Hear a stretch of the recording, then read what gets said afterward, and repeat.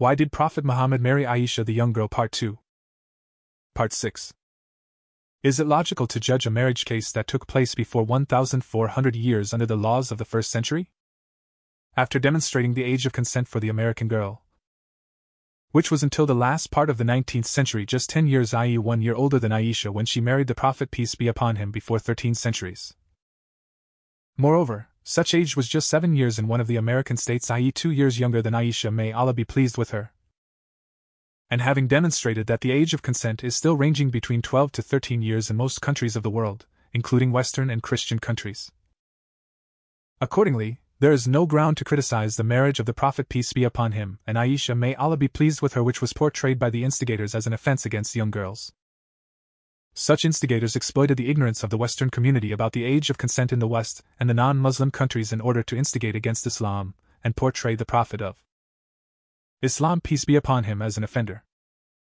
Such instigators are in fact hypocrite people because they are accusing the Muslims with things practiced legally and normally by non-Muslims.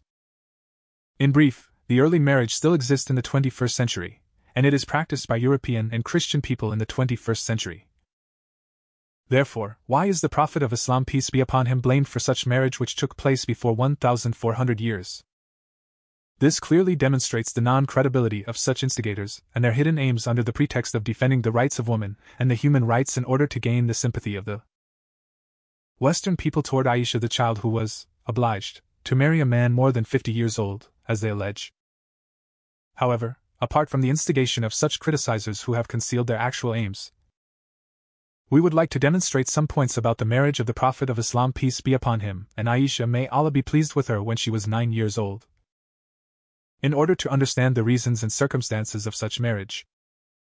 Did they know the Arabian Peninsula before 14 centuries? It is worth mentioning that the Western principles and mentality in the 21st century may not understand the Eastern and Arabian principles and mentality in the 6th century fully and completely.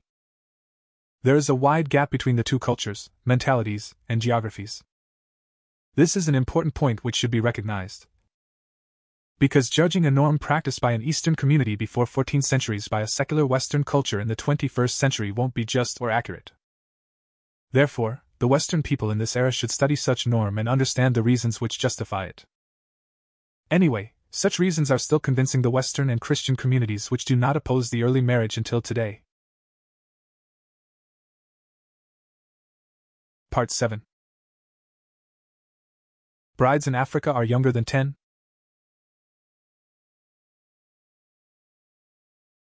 In order to make the picture clearer to the Western people in the 21st century, let's compare between a 9-year-old girl in America and a 9-year-old girl in some countries in Africa nowadays.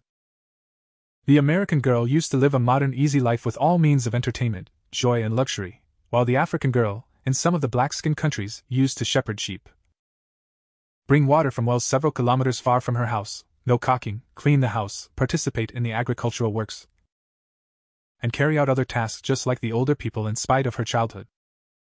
These responsibilities make the African girl in the 21st century an intellectually mature girl who is able to run her own affairs when her family is not at home. However, the American or European girl is living a modern easy life and do not bear such heavy responsibilities. She has a babysitter if her family is not at home. Moreover, the African girl in the above-mentioned example can take care of the Western girl in spite of their equal ages. So, how about the Arab girl before 14 centuries? The Arab girl then was living in circumstances similar to the African girl in terms of tasks and responsibilities. The Arab girl at 7 and 8 years, since 14 centuries, was fully mature and responsible just like the African girl in the above-mentioned example. Therefore, she cannot be considered similar to the Western girl who has no responsibilities. Accordingly, the Western people should not compare the circumstances of the Western girl in the 21st century with the circumstances of the Arab girl before 14 centuries. Because any judgment like this will be inaccurate, and not just in the best cases. Moreover, the Western people should take into consideration that the body of the girl in the hot regions reaches maturity before the girls in the cold regions. The femininity of the girl in the hot regions appears before the femininity of girls in the cold regions. Therefore, she will be qualified for marriage in early age. This is exactly the case in the Arabian Peninsula before 14 centuries. The environment of the Arabian Peninsula makes the girls mature in early age, contrary to the environment of Europe and America. Therefore, there is no way for the criticizers to compare. This fact was realized by the English Orientalist R.V.C. Bodley, grandson of Sir Thomas Bodley, the founder of Bodley Library, author of Wind in the Sahara, The Messenger, and other 14 books, after visiting the Arabian Peninsula. He said after such visit, Aisha, though was young, was mature and grew up quickly like the other Arab women. Such early marriage still exists in Asia and East Europe, and is a natural habit in Spain and Portugal until recently. R.V.C. Bodley, The Messenger, p. 129, Arabic version. The English author added, since she entered the house of Muhammad peace be upon him, all people felt her presence, and if there was a girl knowing fully what is marriage, Aisha will be such girl. She has built her character since the first day of her life in the house of the Prophet peace be upon him, which was attached to the masjid. R.V.C. Bodley, The Messenger, p. 130, Arabic version. Part 8. It is not for satisfying a desire. It is following a good advice and wishing for enhancing relations with a dear friend. The marriage of the Prophet peace be upon him with Aisha, may Allah be pleased with her, was not his own idea. It was an opinion by a woman called Khawla bint Hakim, for the purpose of enhancing relations with the dearest friend of the Prophet peace be upon him, i.e. Abu Bakr as-Siddiq, father of Aisha, may Allah be pleased with them, by way of affinity. Abu Bakr, may Allah be pleased with him, was one of the pillars of Islam, and was the closest friend to the Prophet peace be upon him. He was the first Orthodox caliph after the death of the Prophet peace be upon him. It is worth mentioning here that the marriage of Aisha was made upon an advice by a woman, i.e. such opinion means that such marriage was conforming to the customs and traditions of society, and that such woman did not find such marriage a breach to the rights of Aisha or confiscating her freedom as alleged by the hypocrite people. Anyway, the Prophet peace be upon him did not wish to reject marriage with Aisha, the daughter of the dearest friend.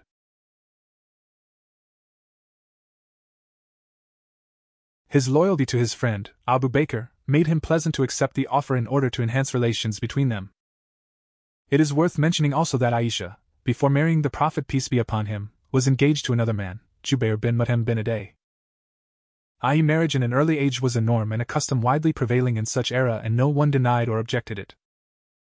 Moreover, after marriage, Aisha gained a high rank in the Prophet's life. The Prophet peace be upon him was asked, who is the dearest person in your life?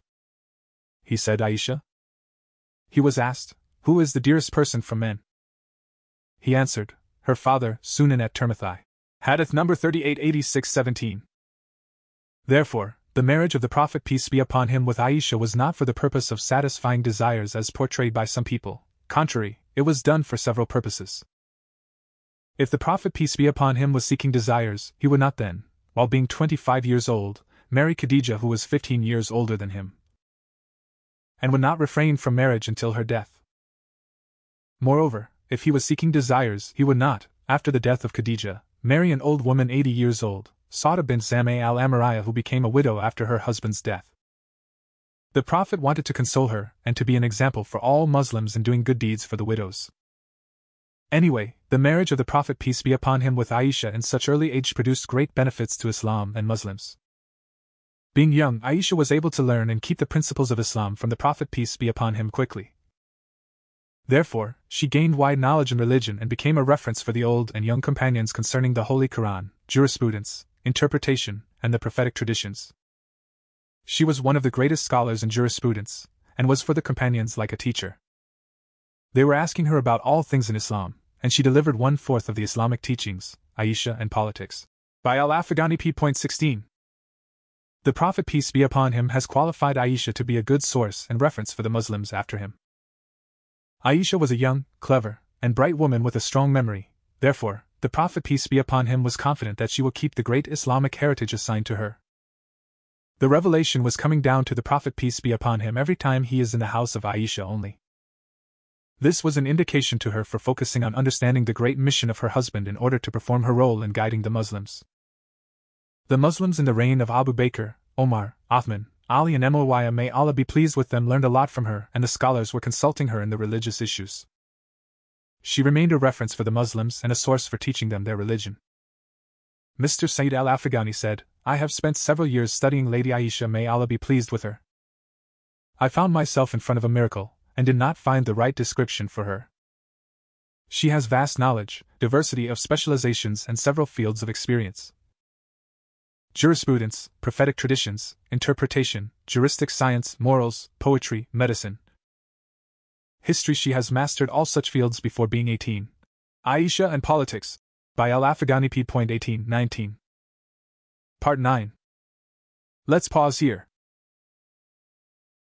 It is important to know that the instigators who exploited this marriage to harm Prophet Muhammad peace be upon him have relied on the ignorance of people about the details of such marriage and tried to gain the sympathy of the Western people toward Aisha as if she was an American girl in the 21st century and was deprived of her childhood, while the actual facts are totally different. It is not logical to compare the American or Western girl in the 21st century with an Eastern Arabian girl before 1,400 years. This is totally illogical because it is misleading and causing misunderstanding reality, therefore it will lead to misjudgment.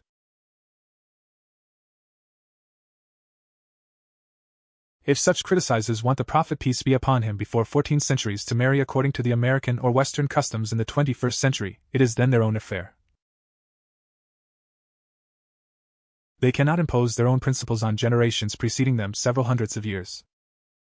It is not logical to issue judgments on the old generations according to circumstances which they did not live or participate or establish. Moreover, such criticizers did not compare the marriage of the Prophet peace be upon him and Aisha may Allah be pleased with her with the realty and customs of several Western and Christian countries after hundreds of years and did not compare it with the marriage in the Jewish religion which allowed the marriage of a child when she attained 3 years and 1 day only. Therefore, this demonstrates the incredibility of such criticizers and discharges the Prophet peace be upon him from their fabricated allegations and falsifications. It is worth mentioning here also that several prophets peace be upon them were very old and married young virgin girls. The Bible mentioned that David, peace be upon him, was old and caught cold, and was not able to warm himself in spite of wearing heavy clothes.